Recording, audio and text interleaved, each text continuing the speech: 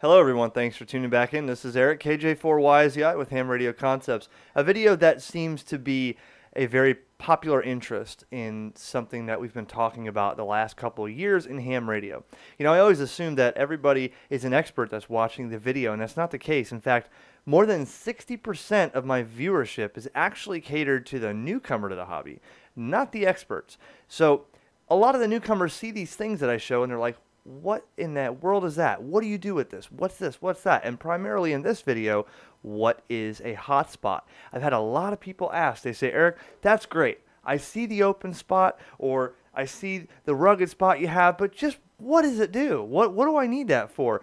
How can I use this if I don't have a repeater in my area? Well, there's a lot of confusion. So in this video, we're going to sum it up. And hopefully with my little bit of non-professional drawings, I can give you an example and a little bit of words to help you understand what a hotspot is. Do you need a hotspot? What a hotspot will do for you, and where they originally, how they started, and a couple of the models that first came out, so we can see how far we've gone on hotspots and what they've done today. In fact, a lot of digital modes now are pretty much run by these hotspots. There's a lot of people that aren't using repeaters. They're using these to talk to the world. So I have a video on the open spot. I have a video on the rugged spot and a lot of other hotspots. You can check those out on my channel if you just found out about it. But if you want to learn more about the hotspots and you're already a subscriber, stay tuned. Let's try to tackle it together.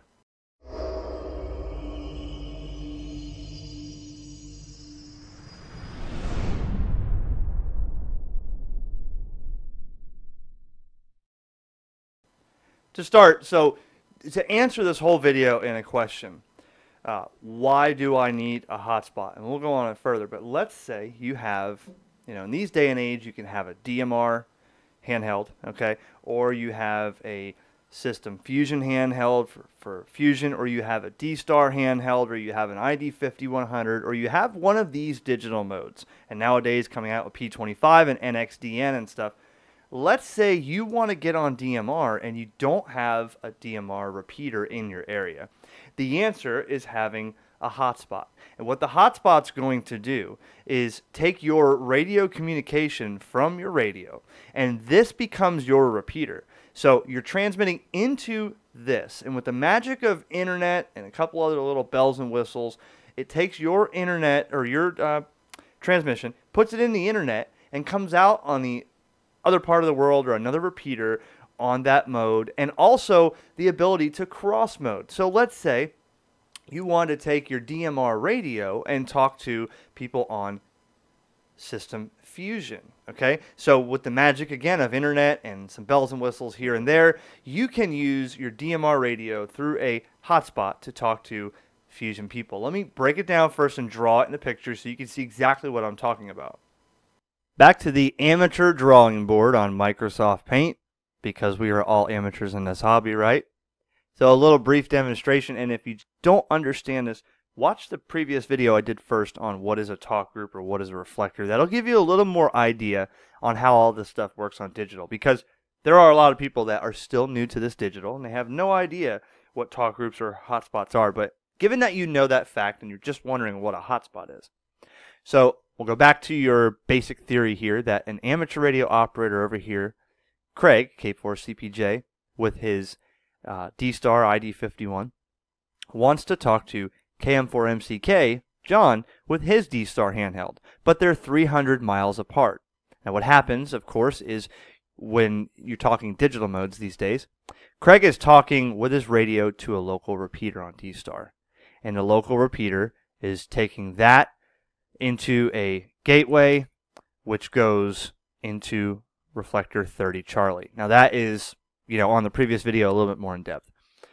And on the other side, John is also communicating with his local repeater, 300 miles from Craig, and that is also going through a gateway, and it's going to destination 30 Charlie, or wherever they happen to be talking. So reflector 30 Charlie and the repeaters are bridging the gap from Craig to John, 300 miles away, to talk on DSTAR. And the same thing can happen on Fusion and DMR and P25. Now, over here we have Patrick, KI4LUI, and Patrick's all by himself over here. Patrick lives in an area that does not have any repeaters. So he may say, well, I would love to talk to these guys and meet these people, but I don't have a repeater in my area. So I guess I can't get on DSTAR. And that's absolutely incorrect. Patrick has the opportunity to pick up one of these aforementioned hotspots from various different vendors. And what his hotspot is doing is it's acting like its own repeater. Now, you do have to have internet at some point with a hotspot to work, whether it be your internet at your house, so we'll call this a little router here. And as much as I hate AT&T, we're going to label this Comcast. Okay? And just for the sake of that, okay, so here's your Comcast router right here. And that's bringing your Wi-Fi in your house. So what's happening is, with the setup of the hotspot, Patrick is talking with his radio to his hotspot as if it was a repeater. So it's pretending that you're transmitting to a repeater. I mean, technically you're transmitting right to this box, which may be 10, 50, 100 feet away, but it's right here. Now, the hotspot is taking your RF digital signal with your GPS information and whatever else it's sending, and it's turning it into an internet signal. Basically, a bunch of internet packet data with an IP address that's going to go into your Wi-Fi, and it's going to come out through the internet wherever you're destinated. In this case, for this video, we're destinating at 30 Charlie. With the magic of that hotspot, Patrick is now able to communicate through his hotspot and his internet into a reflector and join with these two gentlemen here that are talking on local repeaters. So that just bridged the gap between people that don't have a repeater and people that do. Now, in this day and age, a lot of people, like myself, are not really utilizing your home Wi-Fi. They're actually using hotspots on your cell phone. So we'll find the appropriate picture here. We'll just call this your cell phone. Okay, that's a Galaxy, or we'll call that a iPhone. Okay, so that iPhone now has a built-in Wi-Fi hotspot, which most every cell phone does. And what it's doing is it's taking your data plan from your cell phone service and it's broadcasting it as a Wi-Fi hotspot so that you have Wi-Fi wherever you are. Okay, so your hotspot, you were basically in the setup, instead of setting your hotspot to connect to your home router, you're going to connect it to your SSID and password of your iPhone.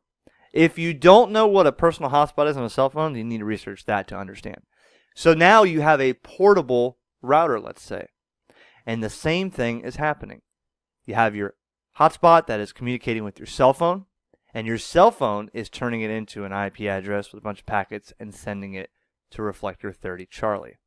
So the open spot, or the hotspot, or the jumbo spot, or the rugged spot, or the nano spot, or the DV mega, or anything other hotspot is doing the same thing, but just different hardware, software in there. So as a brief understanding of what it's actually for, let's talk about the different types, because there are a lot of hotspots out there.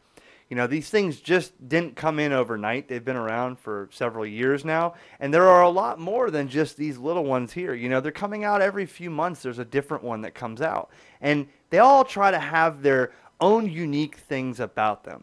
They all try to have something better or different than the last. And you may be asking, well, this dealer is selling zoom spots, and I like this dealer. I order from them all the time, but this dealer is selling open spots. Then there's this guy that's making rugged spots, and this guy that's making micro or nano spots, and this guy, and then China's selling jumbo spots. What are all these? What's the difference? Which one should I buy? What do they look like? So when you just go to Google and type in ham radio hotspot and click images, you'll probably find the largest collection of pictures of hotspots in the world. Just looking at this, you can see there's a lot of different kinds. Hey, that's from my video. Hey, that's from my video. But anyways, all these here are essentially doing the same goal. There's Jason. He's comparing one. He makes videos about hotspots as well. So they're all doing the same thing. They are showing, like I have this one here. It's a rugged spot. But what makes this different than, say, a jumbo spot for $46, you know? Well, you have to research and find out, are they assembled? Are they a kit? Do they do multiple modes? Are they for one mode? But they're all doing the same thing. They're bridging us to the internet with our radio to enable us to talk to others that have radios in their hand as well, without a repeater in range. Now, I can tell you the very first ones of this technology was the DVAP. So the DVAP was a hotspot like this, or they called it a dongle or an access point dongle, and these were really the original staples in ham radio for hotspots. This unit right here would require to plug into a computer. So you would need a full computer running at all times for this to enable you to transmit into it on UHF or VHF or however that worked, and it would go through your computer through software and enable you to do that. There was even DV dongles, which didn't require, this is the blue one here, the DV dongle that did not even require a radio. And the thing I didn't like about that was this right here. You see the difference between the DVAP and the dongle was the DVAP allowed you to use your radio in your hand. The dongle just, you turned on your computer, you fired up the software, and you talked into your mic and used the keyboard or whatever to transmit. At that point, it wasn't really even radio. It was pretty much like using Skype at that point. You know, you're talking to people that have radios in their hand, but you're using a keyboard for PTT, or clicking on a button with your mouse and talking into your headset or your microphone on your desk. So that was really, these two were the original hotspots to try to bridge the gap for the people that couldn't afford a DSTAR radio at the time. However, those things were quite expensive for their day. So when manufacturers started seeing this, they thought, well, we can make something a little bit different, a little bit better, that still requires a radio in your hand, because it's all about radio. So the next biggest one I can think of that was really a huge factor in ham radio was the DV Mega. Now, there may have been variants in between, but the original DV Mega incorporated using a Raspberry Pi, which is a mini computer. And looks like this. So it was a board that, or a hat that went on top of the Raspberry Pi. And if you're not familiar with Raspberry Pi, the possibilities of those things are endless. But now you can eliminate having the computer that you needed to plug your DVAP into, and you can use it on a little tiny USB-powered computer that had enough processing power to enable you to have your hotspot portable. So instead of you in the vehicle having a laptop open, you could use a little Raspberry Pi. And you pre-program it at the house so that you just plug it in and it's ready. So the DV Mega was quite an accomplishment. I had one. In fact, my video's on YouTube of that. But that's been several years. It's kind of, to my opinion, outdated. So fast forward a couple years, the next biggest one that I can think of was the original OpenSpot. Now, the Shark RF came out with their OpenSpot, and it was also a self-contained hotspot that had their own coding inside. It was a self-contained, required no computer at all, and it had a transmitter inside that you can set to do various modes. So you can do DSTAR, P25, C4FM, because the DVAP really was only for DSTAR at the time. And then you had the DV Mega that if you did the modification to the firmware, or you soldered a jumper on, you modified the firmware, it would allow you to use other modes. And then you had the OpenSpot that came out of the box with all the modes that were in there. You just had to choose which mode you wanted to use. That was an explosion. We're talking, this was one of the most popular hotspots for its time, was the OpenSpot. Okay? But the problem with this one was it didn't have Wi-Fi. So then people started coming out with ways to, like you see in this picture here, to tether your Ethernet hotspot to a router that had Wi-Fi on it. So now you had in your vehicle your OpenSpot, and you had your, or on your desk, and you had your, I had a battery-powered TP-Link. I was one of the very first to do that, I believe. A battery-powered router that would tether off my phone and give me an Ethernet output to plug into the OpenSpot. So that people went, they did that. They said, we're not gonna throw this away because it doesn't have Wi-Fi. We're gonna get this thing working. So the OpenSpot was very successful. So in the middle of all that, I forgot about the DV4 Mini. Now this is where DMR really came in. This is probably if you're looking to shop to buy one of these right now, you have way better options. But you can see here the DV Mini also required you to plug it into a computer. It was a USB stick with a transmitter inside. Now, keep in mind, all these hotspots are 10 to 20 milliwatts. They are not a lot of power. Enough to get around your house or in a vehicle. This is not for something to set up and try to feed Indian River County as a repeater, okay? So the DV Mini was a very popular item at the time, and then people were now combining what I've already told you and using Raspberry Pis as the computer for the DV Mini. Now look at this thing. Look at what you had to have with you. Well, you got your air card for your Wi-Fi, and then your mobile data connection. Then you got your DV Mega plugged in, or your DV Mini plugged into your DV Mega or your Raspberry Pi. You had this whole conglomeration. And I seen, if I could find the picture of the local guy that I had as a friend in the club, he had like 3 Raspberry Pis, 4 batteries, and 4 hotspots strapped together. And this thing looked like the size of a basketball. He's like, I got all the digital modes now. And this thing wouldn't fit in a backpack. But he was trying to figure out how to get them all to do everything. So let's fast forward a little bit more. With the OpenSpot as the another very important and successful staple. And then we'll talk about when these hotspots started coming out with Pi-Star. And really the Jumbo Spot rings a bell, because the Jumbo Spot is one I had. This is a China-made hotspot, and basically it was a Pi Zero. So now we're taking the Raspberry Pi and we're making it smaller into the Pi Zero, which you can see little tiny boards, They were very small. A lot of them came kit form, a lot of them came built, but you had the option now of having your little hotspot on a smaller Raspberry Pi, very tiny. Here looks like a picture of the Pi Zero and the hat that went on top, and the prices came way down. And these used a software called Pi-Star, which was developed, Andy, I believe, MW0MWZ, and he made the Pi-Star, which was a Raspberry Pi operating system for DSTAR and C4FM and System Fusion and DMR and P25. So now all these boards, at this point, you have China and everybody else taking the Pi-Star image, which is online, and putting it on a hotspot. So now it's become that the hotspot hardware is what's different, but the Pi-Star software is what's the same across all these Pi-Star platforms. Okay, so we're getting to a point now where hotspots are either running Pi-Star or they're running their own architecture like OpenSpot.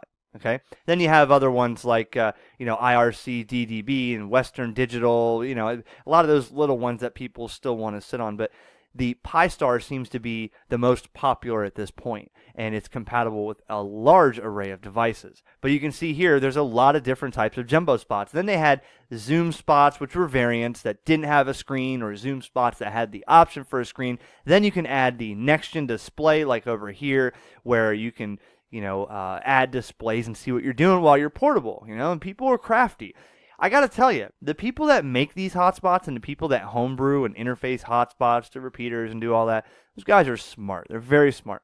I know enough to use the hotspot, program it myself, and get it working. But there's some guys that are really technical junkies, and you guys watching are just, I salute you, because you guys really know how to program and write code and all that. I don't know how to do all that. I use the device. But see, here's a jumbo spot here, and at this point now, why the person of the clown right here is on this, I have, jumbo spot bow tie. Look at that. This person looks silly. Anyway, anyways, so now we look at, because Shark RF had a very successful one and everybody wanted Wi-Fi. And again, you got to come up with something new in order to keep alive in this business. But these hotspots seem to only last about 6 months, and then they're pretty much outdated. Well, now you have the OpenSpot 2, which was a long-awaited product. I did a video on this, and this was all of the best of their OpenSpot with ease of setup and all different modes. But now with Wi-Fi, and look how small it is, fits right in your pocket. The OpenSpot 2 was definitely, you can see it's smaller than the size of the radio. I have a video on that as well. And that's like the newest thing for them. Now that's going to run for a while, and the prices vary. Well, can you use a $60 jumbo spot and do the same thing with a OpenSpot 2 at $200 something? Well, yes, but OpenSpot has their own little twist on there, where they have hardware cross mode, where you can set the unit to take your DMR signal and turn it around and put it out on DSTAR on DMR, a DMR to Fusion and Fusion to DMR.